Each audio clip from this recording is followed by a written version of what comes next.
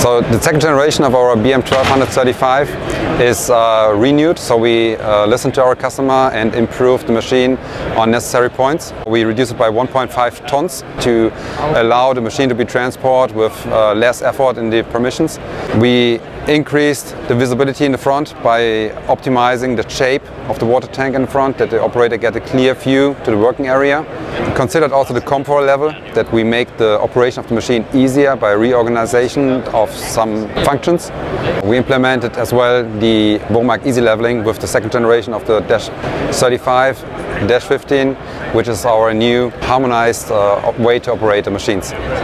When we talk about serviceability, the machine is made in a way that the most important things are accessible from the ground. So here, for example, we have access to the valve block from the conveyor belt in front. So if something happened or you have to check before job site or after job site, you can clearly access on the site. You can check if everything's working well. If you have to do maintenance on the diesel filter, you can slew it out, you can put something underneath, so the machine itself will not pollute it by diesel when you do the cleaning of the diesel filter. Some job sites requiring that the lag on such a machine has to slew in and the operator get a better view to the side door and get more clearance. Our design is made on a very reliable design. Banded on this slew lag mechanism, it's hooked into the frame. So that means when the lag has to be slewed in, the machine lowers, the wheel comes down, moved over and hooked into the frame.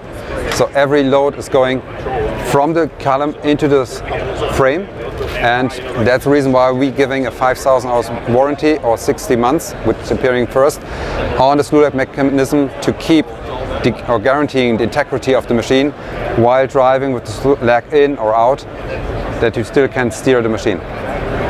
So with the BOMAG Easy Level, as we see on the display, you have a big 7-inch color display. You have clearly structured the different values which you need during the milling process. The intention is to have very short ways to set different values. So actually the machine is set on 2 side doors for the left and right side. To adjust the 2 sensors together, I just push one button, the second button, operation done. Then I can go for my settings, milling depths. If I start one button, automation system starting, and I can adjust, and both values are operating together. Comfort is very mandatory on such a machine. The operator working straight, he can adjust the seat.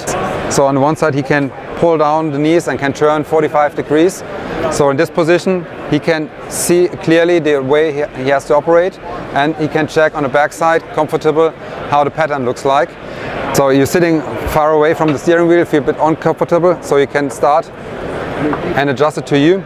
Then if you need some additional view to the side, because you're milling a longer distance, you have a second slope area, and then you're sitting close to 20 centimeters more to the side and have a much more better view to the front. Some operators really like to work in the standing operation, so then you have the possibility to adjust the seat more to the back. You stay up, keep the armrest on the side, and lifting up the operator panel, and then you can operate the machine comfortable also in the standing position.